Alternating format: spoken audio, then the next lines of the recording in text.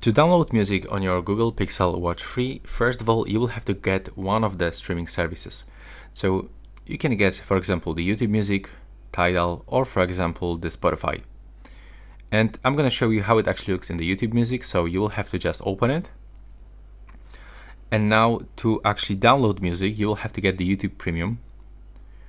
And once you actually download any music on your phone, so you'll have to open it.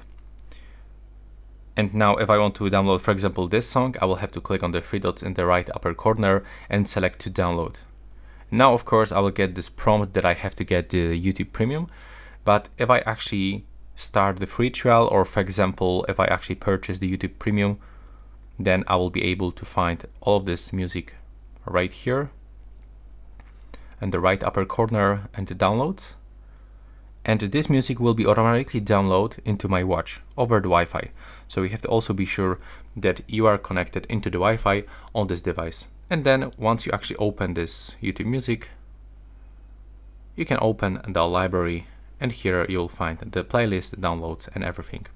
If you want to transfer like custom sound, let's say that you download something from your browser on your phone and you want to put it on your watch, then there is no way to do this. You can only download something from the streaming services like Spotify, YouTube Music, or Tidal. Thanks for watching.